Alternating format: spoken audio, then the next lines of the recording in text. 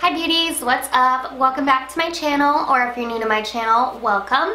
I'm Jenny Beauty, and today I'm going to be testing out a foundation that I've never tried before, but it's been around for a really long time and it's pretty much a cult favorite. So if you'd like to see what I think of this foundation, please just keep on watching. So as you might have guessed from the title, I'm going to be trying out the Giorgio Armani Luminous Silk Foundation, and as I said, I have not tried this, and I'm super excited because I know it's like a huge celebrity makeup artist go-to foundation and all the celebrities love it, so I'm excited to see how it looks on my skin. So I just went ahead and purchased the small bottle because it is, I think, about $20 less, and I figured why buy the full bottle? It's gonna go bad before I use it all anyways. So yeah, I got the shade number 5. And this is what the small bottle looks like. It comes with a little cap and a pump. So yeah. Let's just go ahead and apply the foundation. I'm going to use a damp sponge just because that's how I always prefer to apply my foundations. I don't like using brushes, so I'm not even going to try it with a brush. But I will say that I did prime with my professional primer. Alright, so I just pulled up the information about it on Sephora. So for the large bottle, which is 1 fluid ounce, it is $64. And for the smaller bottle that I got, it comes with 0.6 ounces and it's $42. And then the color 5 that I bought is described as a light to medium with a neutral undertone. It's a lightweight liquid foundation that achieves a radiant, silky finish. And it's an award-winning foundation, and it's formulated with microfill technology, producing a low-density product that pairs high-impact pigments with weightless texture. Inspired by the silk shantung worn by kings and emperors, this foundation glides seamlessly onto the skin, leaving a finish that's reminiscent of charmeuse silk. So on here, it doesn't really say whether it's like a full coverage, light coverage, medium coverage. I'm pretty sure it's supposed to be medium, but we shall see. And it has 4.2 out of 5 stars on the Sephora website. Looks like they have 24 shades, and then on the mini sizes it looks like there's not really any dark skin shades on the mini size. So if you have a darker skin tone, you're gonna be stuck with getting the $64 full size, at least on Sephora's website. I guess I don't know about the Armani website. Alright, so this is one layer of the foundation. The color is not quite right for me. It's a tad light and also a little cool tone for my skin. I feel like it looks worse on camera than in person, but it is definitely like not quite as warm as my neck. And I got a little scared out of getting warm tones because sometimes the yellow undertone is like really yellow for my more fair skin. In the summer I can get away with the really yellows, but in the winter when I'm more fair, I kind of like to go more for a neutral undertone. And I did see something about that in the reviews after I purchased it. I saw that they tend to be more on the cool side. So if you are warmer, I would go with the warm undertone. But anyways, here's what it looks like with one layer. I would say it's a medium coverage. I had a couple pimples down here, and they're pretty, I mean, you can still see them, but they're pretty well covered up. So let me just zoom you in so you can see what it looks like.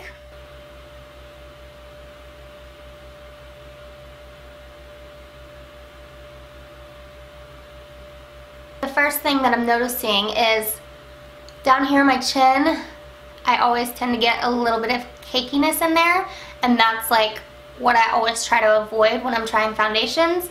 And then around my nose I can see just a little bit of clinging, so those are my dry spots.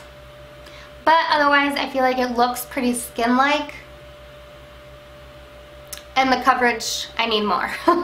Alright, so that first layer I pumped out 2 pumps, so I'm just going to build it up with 1 pump this time.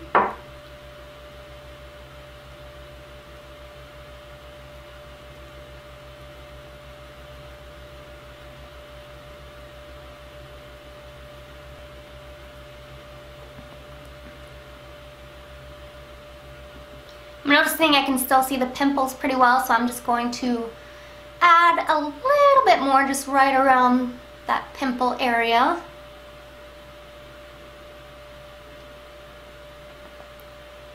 Alright, so here it is with 2 layers. I would say it's still not like full coverage, but it did build up pretty well.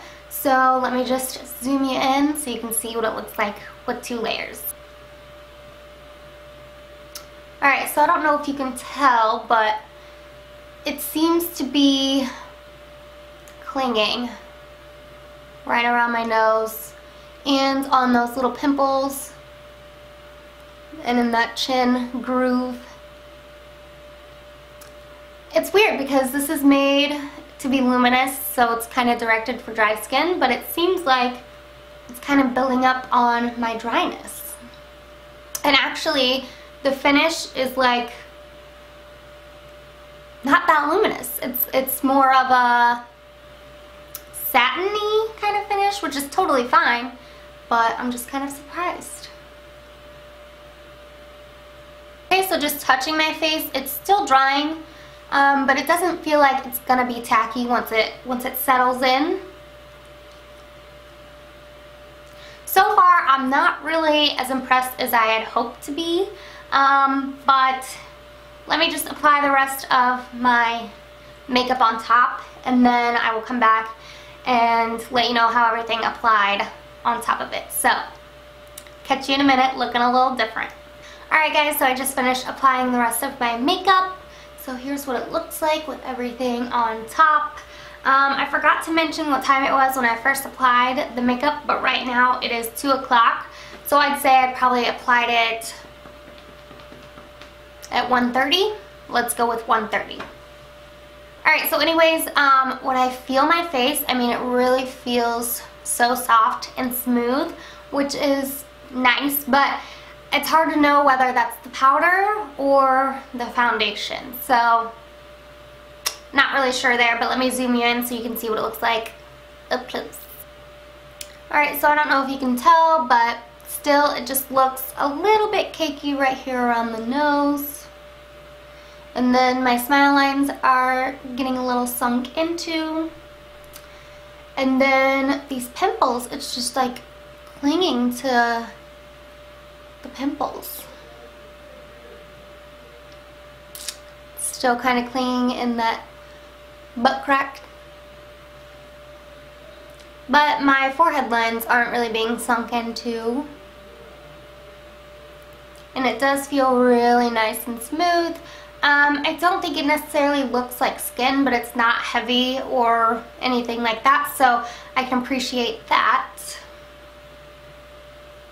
Alright, so as far as applying everything on top of it, I felt like I had to work a little bit harder getting everything to blend out, and it seems like it made stuff go on like more pigmented than it normally would, if that makes sense.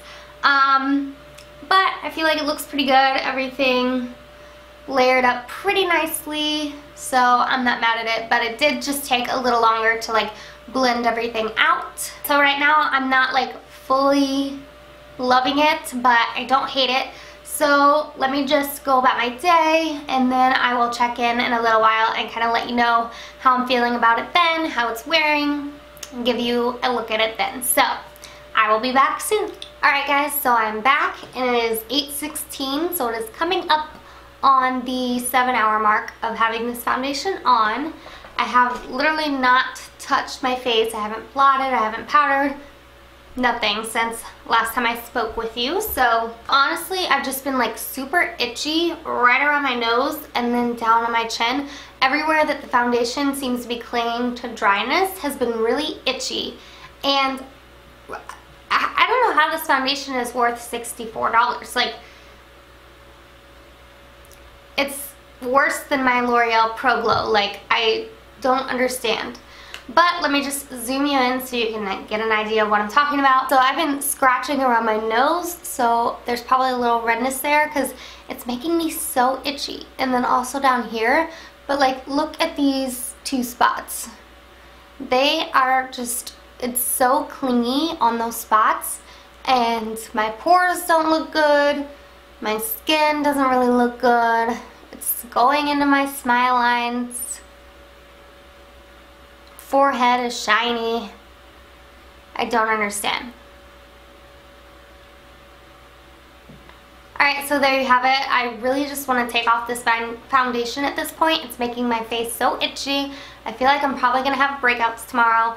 I just don't understand the hype around this foundation. I haven't heard anything about it in a while, And the Dior foundation I tried a couple weeks ago was so much better than this, like literally not even close in comparison, and it costs less. So I don't get it, but I really don't like this foundation. It is going straight back to Sephora, and it's gonna be out of my mind. So anyways, I'm glad I tried it. I wanted to know how it was. I am very luminous now, but in the beginning it wasn't that luminous at all. And I really don't like it. I don't think it sits well on my skin. It doesn't mesh well with my dryness, and it's just really weird because you would think a luminous foundation would be good on dry patches or dry skin, but that is not the case with this. So I am sad to say this is a big old thumbs down for me. I'm a little more harsh on it because I know the price is so high, so I'm trying to like take that into consideration. If this was from the drugstore, I wouldn't be so harsh on it, but it's just really not my cup of tea, and it just didn't work for me. So I hope you guys enjoyed this video. Let me know in the comments if you've had the same issue with this foundation. But anyways, thank you so much for watching. I really hope you enjoyed this video. If you like this foundation, please tell me how you used it to make it work for you. Maybe I'm just using it wrong. I don't know. But anyways, thank you for watching, and I hope to see you in my next video. Don't forget to subscribe to see more videos like this one, and I will see you next time. Bye!